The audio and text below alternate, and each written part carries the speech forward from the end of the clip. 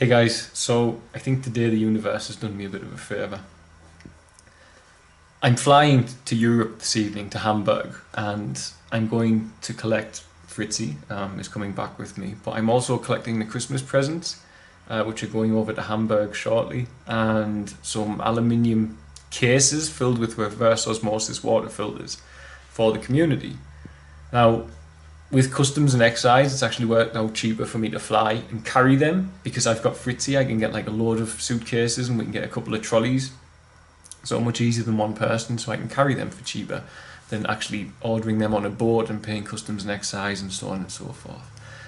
But I got a normal economy flight, this is my return from KLM. My parents bought me a KLM to come back here.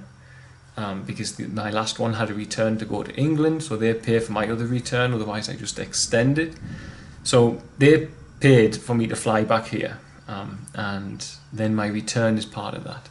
So it's a normal economy flight, which means you get a normal seat. But KLM have kindly placed me in the economy comfort section.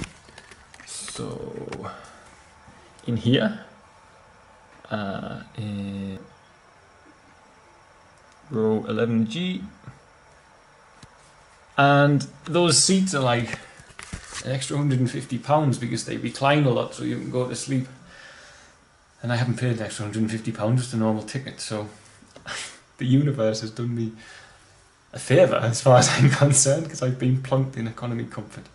So happy days. So